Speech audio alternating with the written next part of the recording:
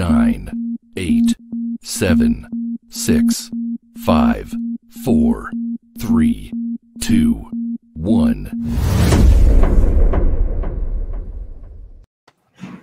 What is going on? This is the Bills.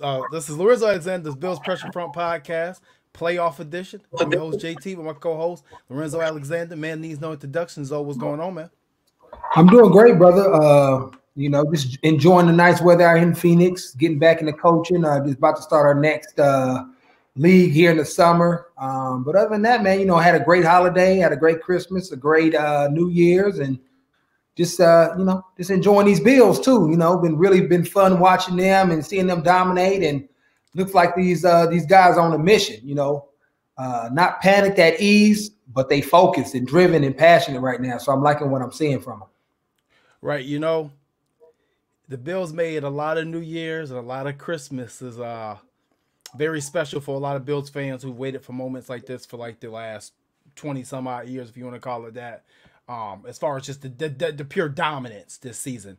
I want to discuss today too. I don't want to talk about the Miami game too much. I mean, they came out and thrashed them boys. I mean, it wasn't even close. Right. How did you feel about the situational football and McDermott ultimately making the decision to play the starters for about a half? Yeah, I mean, it was solid. I mean, you have to do that. This league is too hard for you to be able to take weeks off and think that you can just turn it back on. Obviously there's some guys around the league that have kind of earned that right and have been around long enough and have played it deep into the playoffs and have won Super Bowls that you kind of give that nod to. You think about Pat Mahomes and Ben Roethlisberger and people in that category. And this team is trying to get there. And so I think Sean understands that. And you really never want to break the rhythm that you have, especially the way these guys are playing offensively. When you think about Josh and this offense and the amount of yards and the records that they're breaking and just the way they're rolling over teams. And so it's really good that you saw them come out there, play a half, dominate the game from start to finish. And even when the guys that came in to relieve the starters, they continue to dominate. Was very happy for Isaiah McKenzie, a guy that I've seen develop into, a solid, 3-4 receiver. And especially when they start taking all these other options away, it's another guy that we've always talked about. Somebody's going to always rise to the top. And so to see him do that in the passing game, to see him do that in the special teams, take one back to the house, it was really fun to watch because he has been on a journey ever since he got into Buffalo and has really continued to develop. And then, defensively, I thought they came out there and did their thing as well. And that's been the cool piece as they head into the playoffs. Those boys on defense stepping up and playing well and never allowed these guys offensively in the Miami Dolphins to get comfortable and feel like they could put up a game. Not that we want to talk about Miami too much, because like I said, we got a long show lined up as far as the playoff talk. How do you feel as a player with the yo-yo and the Brian Flores with Tua and Ryan Fitzpatrick, calling Ryan Fitzpatrick a relief pitcher? Yeah. Do you think that messes with the psyche of a young quarterback like that? It all depends on how it's delivered and how they talk about it off, in the locker room with Tua and what they tell him before the games. I think he understands it to an extent because, Flores was put into a position to where I think they overachieved and was ahead of where they thought they would be, especially drafting a young quarterback. But having the pandemic, you end up starting with Fitzmagic, and then they find themselves in this playoff race. And so, but at the same time, you want to get your guy prepared for next year because you want to eventually transition to Tua. And if anybody's ever done a great job of kind of walking that line, I think Flores did it well, where I don't think at any time you ever felt like he was putting his team in a position to lose. And I think that's what you love. He was actually the anti-Doug Peterson, right? Yes. He's getting his young guy some looks. But, hey, man, we trying to win these games. And if we try to win these games, I got to go to my guy. I got to go to Fitz because I know he's more seasoned and more prepared to be able to endure some of those pressure situations. And so I think he walked the line very well. And it might have – maybe it hurts Tua a little bit, in his progression. But I think from his psyche standpoint, I think he actually was relieved in some ways that he didn't have to deal with that pressure right now, right? You have this, some people call it a pacifier, but you just have, that if things get hot, I got my man Fitz that's going to come in and back me up and finish it off. And I think you saw the difference in that when he knew he didn't have that in his last game, which they didn't, and the defense came out and dominated from start to finish.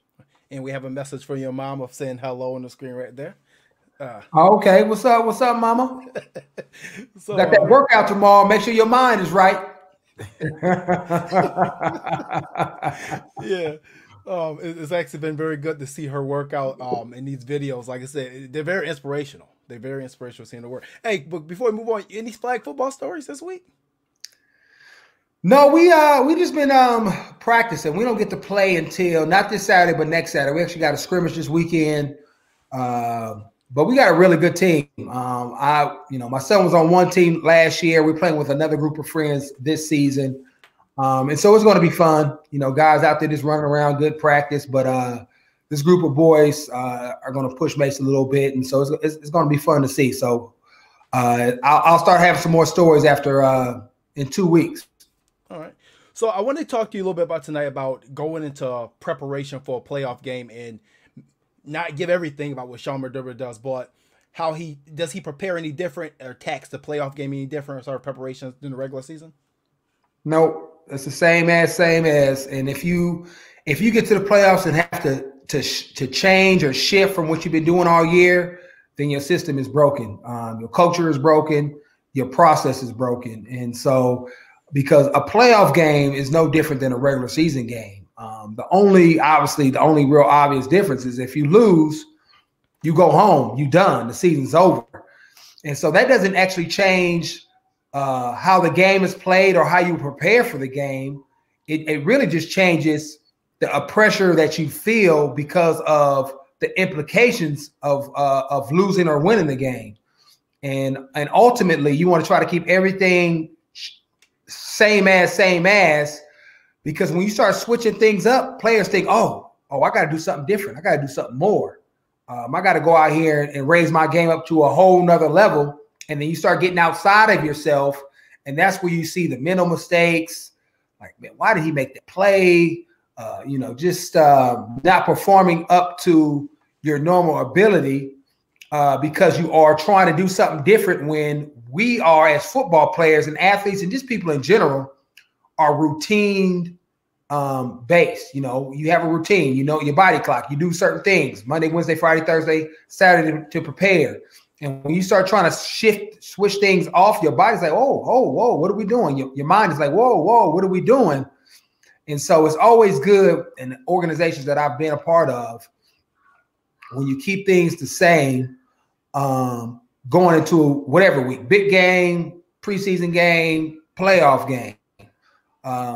And so I don't see Sean shifting anything, moving anything along. And, he's always talking about the growth mindset. So this is the next step for them in that process of achieving that Lombardi. And, obviously learning from what happened last year,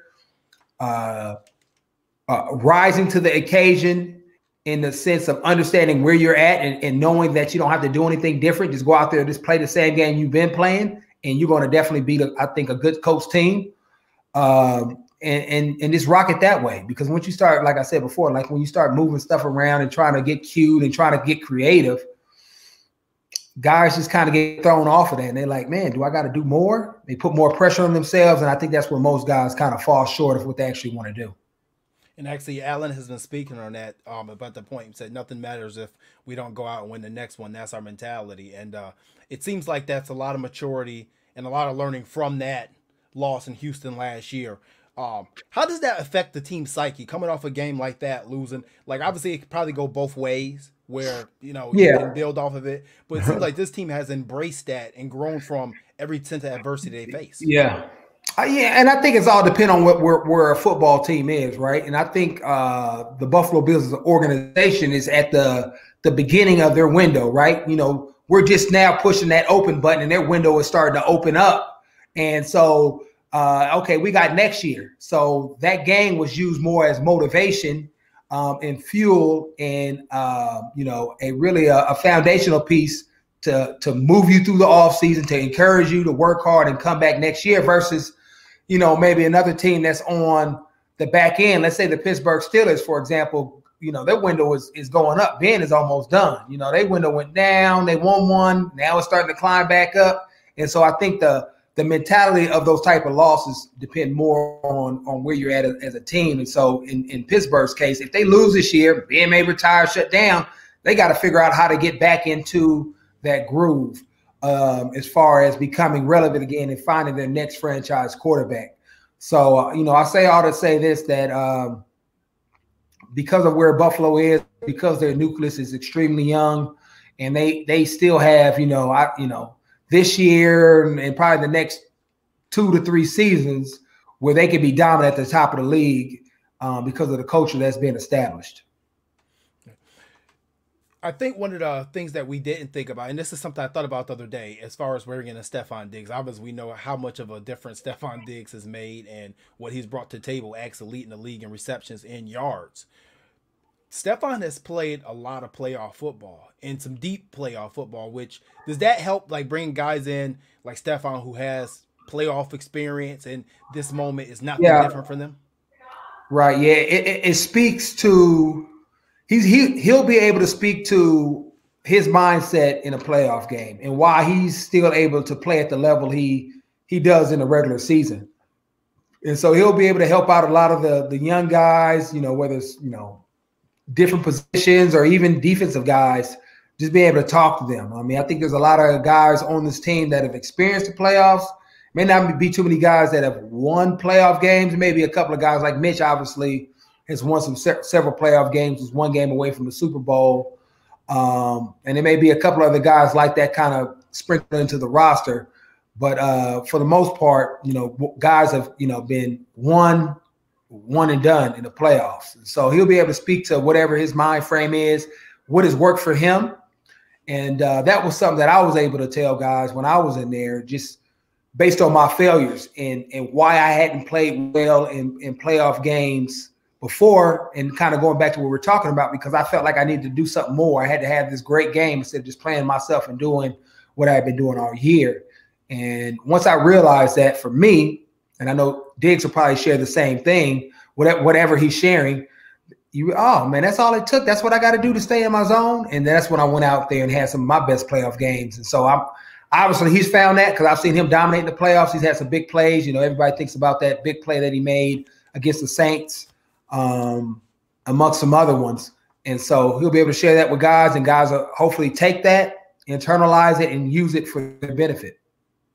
Now, you talked about, staying loose and just staying in your zone and attacking the playoff game the same way that you attack the regular season, especially when you've had the success the Buffalo Bills have had. Now, today there was a video that came out of them dancing and staying loose.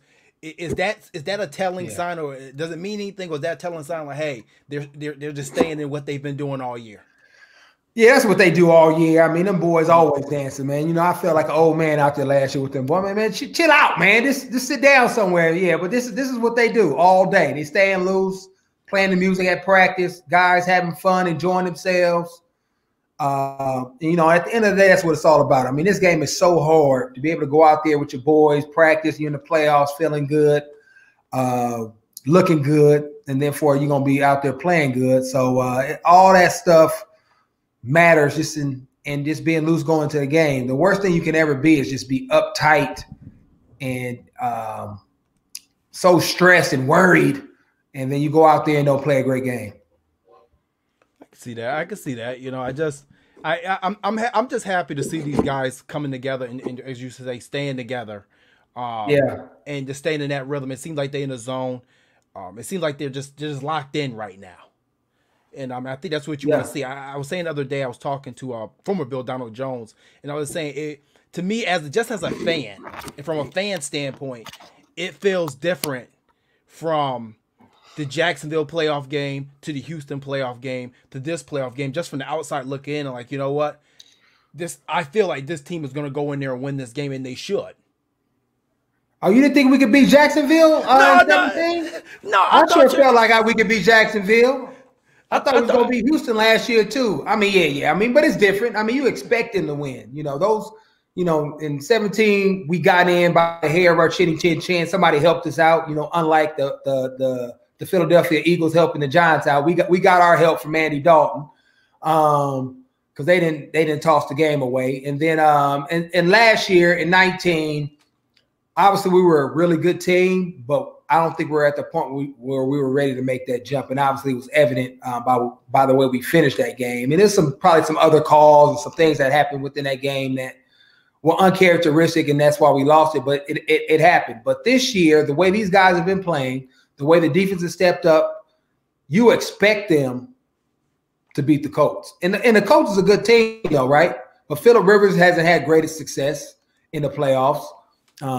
And I don't know if he's going to be able to keep pace with this Bills offense. Just the way, being a dome team, traditionally being in San Diego or LA, and now having to come up to the frigid cold in Buffalo, where who knows what the weather's going to be like on Saturday. Really the only thing I think they have going for them, where there's maybe a concern right now, is the running game. Jonathan Taylor, 1,000-yard back, and are they going to try to pound it? And because the Bills have played well of late, but they're going to test it early. And so that's the only area of concern, I think, when you look at this game from the outside looking in, like, okay. But overall, you expect the Bills to win. The Bills should win this game. There's no doubt in my mind, especially with the way Josh is playing. I mean, at this point, it really doesn't matter what the defense does, because he's playing on a whole nother level with that offense and the amount of points that these guys are putting up. So I completely understand, even though it kind of hurt me a little bit. You didn't believe in us in 17 and 19. But, hey, it is what it is, man. These Bills is a different type of animal this year. All right, come on, man. I believed in y'all. This is just it took a couple years of doing it for me to get that feeling.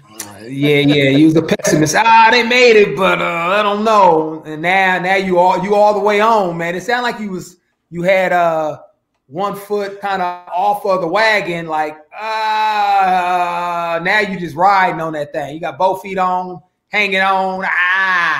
You ghost riding the whip right now. You acting ignorant because this team is out there balling. As Chris Berman says, no one circles the wagon like the Buffalo Bills, right? So preparation, you brought up a good point about the dome, and this is something that I was worried about. And actually, we have a question in the chat about the same thing, about them. Phillip Rivers coming from bad weather, or I should say good weather in LA for the last couple of years, San Diego, then going to Indianapolis where he's playing in a dome. Even though it's supposed to be 40 degrees, a nice day in Buffalo, 40 degrees is still cold for a team that plays in a dome. It's cold. Yeah, I remember when Oakland came out, and the Bay Area it's nice, but it's not like a LA where it's always warm. And it probably was like a 40-degree day, and them boys came out there and was shivering, and everybody had sleeves on. I'm like, man, this is perfect. Y'all don't know what are you talking about? It's cold out here. And obviously it gets cold in Indy and, being outside, but you're not practicing in it. You haven't played in it a lot because most of the teams in your division, either a dome team or a fairly nice weathered city. And so that does make a difference when you go out there and playing, and when you're just not accustomed to being in some cold weather. You're just trying to figure out how to stay warm, and it only takes 1 or 2 guys not to be focused. And there's a big play, or there's a missed tackle, or the quarterback throws an interception. He didn't have a great grip on the ball. You just never know what's going to be that moment when you're not accustomed to being in or acclimated to being in certain type of weather. So it plays a part in it.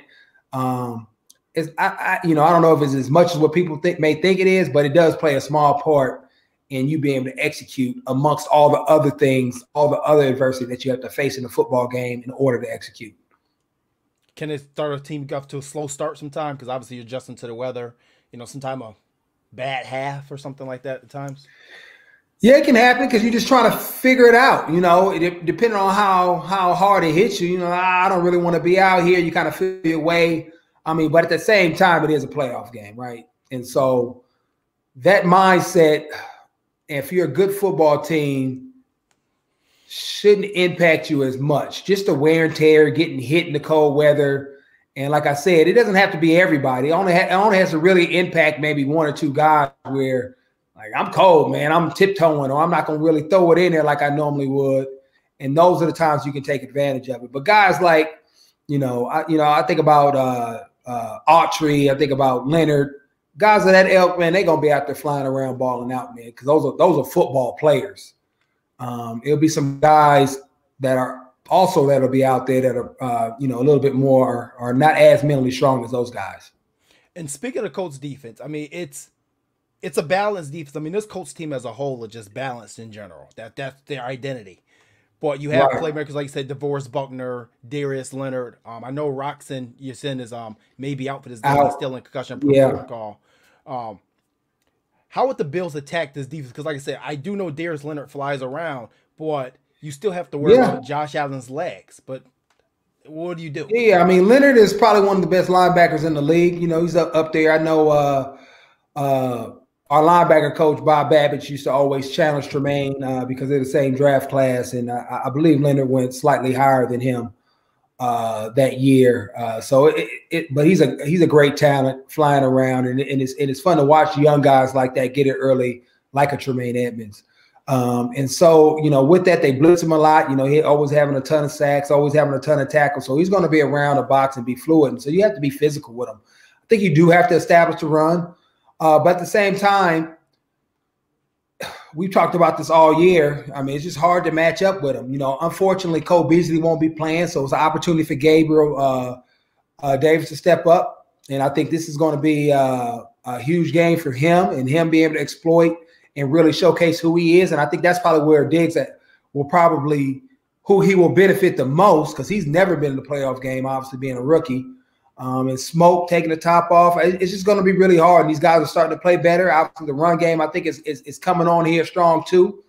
So it's really going to be whatever Dave really is feeling that he can take advantage of. And when you have a guy out like Rock Johnson, maybe you attack the backup, guys who haven't played that much, guys, that are younger, because they do have a young secondary of guys that have had to step into it. They've played well all year, but they've never had this moment.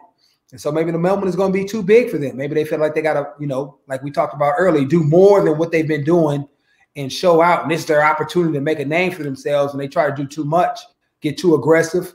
And then you take advantage of those guys' youth and lack of experience. And so I think they'll identify those guys, especially throughout the flow of the game, make their adjustments, which Dable is known to do. And then you'll see this offense get stronger as the game goes on, as they really get a groove and an understanding of how Indy is trying to attack them. And speaking of, the receiving core, the Bills picked up Kenny Stills. It'd be very interesting to see if they can get him up to speed fast enough to actually be active for this game. I would doubt it, but you never know. Right. Yeah, you never know. I mean, he's a veteran guy. You can bring him in, and he is intelligent enough and have been around enough to at least have probably a handful of plays where he can come in and execute at a high level.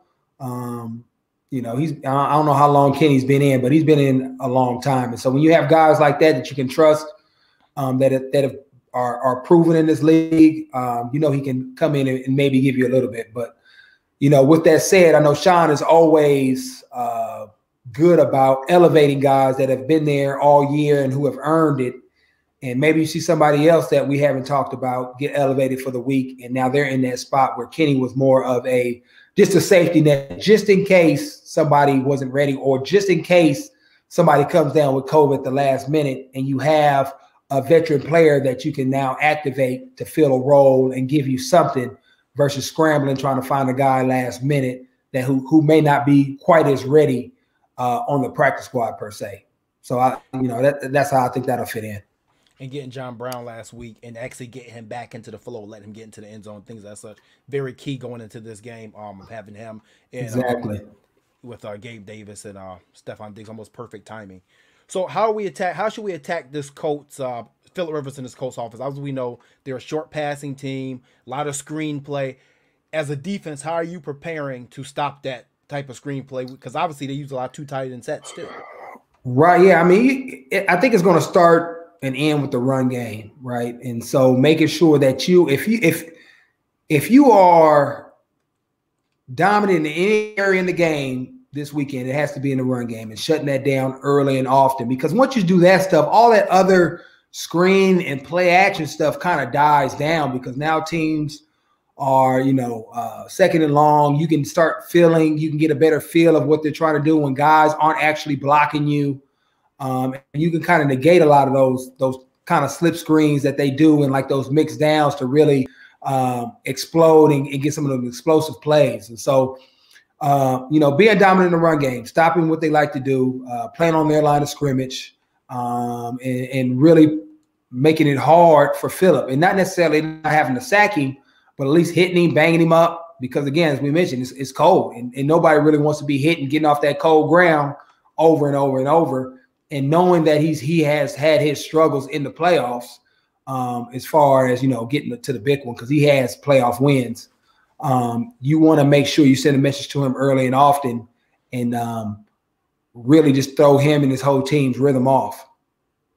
It's very interesting to see him, even though he's not what you would consider an immobile quarterback and kind of a throwback quarterback. He's only been sacked 19 times, which shows his pocket presence, and he's a veteran, knows how to slide around the pocket. Yeah, that, and then guys get the ball out. They know what defense you're in, and they can get it out. Even if somebody's coming, I'm getting rid of it. I'm not taking this sack.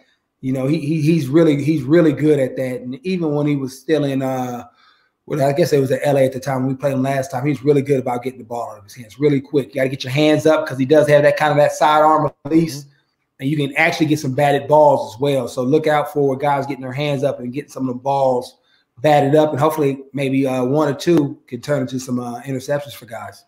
Would you attack him the same way that you kind of attack that Pittsburgh Steelers game, because they have a similar game plan? Yeah, you can see that having something similar there, and then tweaking it to what works against Indy. Indianapolis. Especially when you think about guys up front like a Quentin Nelson, who's an All-Pro caliber player.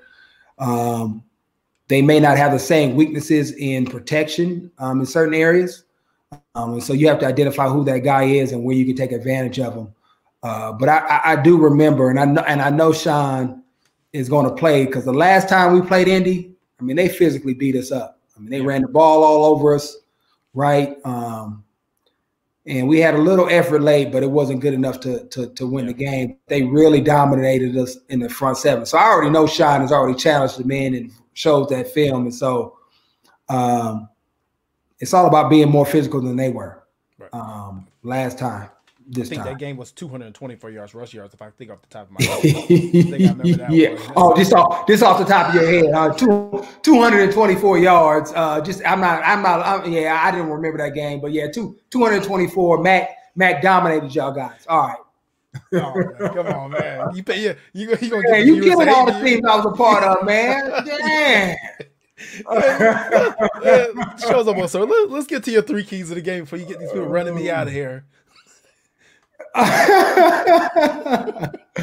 Oh man, I think we covered them. I think it's first being more physical than they are. Thinking about that game last week or last time we played them, being physical up front, playing downhill, and really stuffing them in the run game and setting the tone early that you guys aren't going to dominate us here. We're going to have to put the ball in Phillip Rivers' hands, and then we're going to pin our ears back and get after him. Number 2, the offense has to get out to a fast start. Scoring early, obviously getting down into the red zone. It'd be great to score in your first couple of drives. Touchdown, field goal, preferably 2 touchdowns, just to really increase that pressure on Phillip. Like, man, okay, I'm here again. These boys had jumped out on us 10-0, maybe 14-3.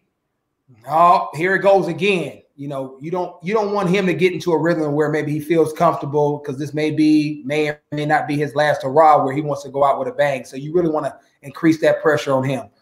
And then really lastly, it's not beat yourself trying to do too much, right? So, the penalties, being out of position, kind of goes to one of the first principles or points that we talked about, playing within yourself, not allowing the moment to make you lose yourself within it. Just same as. just the way you've been playing the last, 6-7 weeks of the season. All right. You guys heard it's those 3 keys to the game. Zoe, are you going to say it? 4-0 when you say this is a game they should win. Of course, it is. Okay. It shouldn't be close. Blow the doors off, baby. All right, 4-0 when the team say that. Hey guys, this is the Lorenzo Alexander Bills Press Front Podcast. That's our playoff edition show. Hey, they got one job. One job was one not done. Let's go out there and get the W, and hopefully be back next week. But hey, guys, catch you guys later. Thank you, Zoe. Thank you, Bills Mafia. Go Bills. Go Bills. Peace.